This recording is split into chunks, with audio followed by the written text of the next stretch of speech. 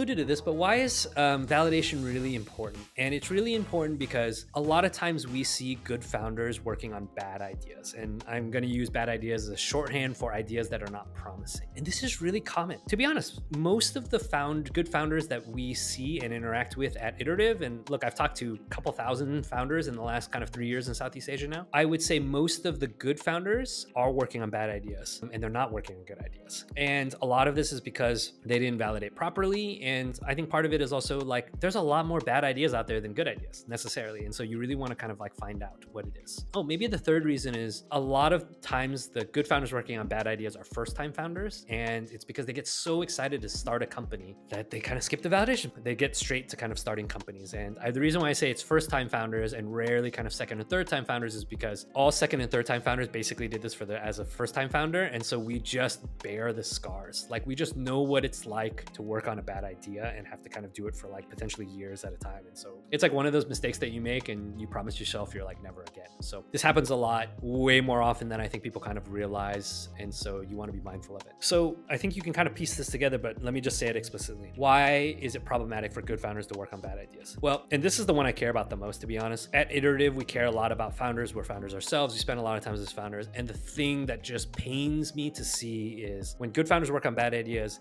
it's just really costly. Like they often will spend years, tens of thousands, not hundreds of thousands of dollars on ideas, only to find out that the idea is bad. And it was probably bad from the start. And that just sucks. It kind of breaks my heart a little bit. And I think there are some people who can kind of pick themselves off and be like, okay, cool. Let me dust myself off a little bit and like get back into it. But I think there's a lot of people that just like have such a bad experience because of this that they don't want to do startups anymore. And they're kind of negative on entrepreneurship and they were really excited before and they're not that much anymore. And that just sucks. And I just hate to kind of see good people kind of like no longer part of the community. And I hate to see good effort kind of like wasted. And so validation is one way we fight back against this. And so I think it's really important to kind of do it, if only just to kind of like save people the cost of working on kind of bad ideas. Okay, and the second thing here, and this is way more macro, is I think as a whole, there's just not enough founders in the world, let alone kind of like good founders. And there's a lot of problems in the world and we need more people working on them. And so if we don't have enough founders in general, and we definitely don't have enough good founders, we need every good founder working on promising ideas and good ideas as we possibly can get. Like just worldwide, we need it. And so validation is a way for us to kind of course correct and make sure we kind of have the right people kind of like working on good problems and kind of getting good outcomes. And again, hopefully kind of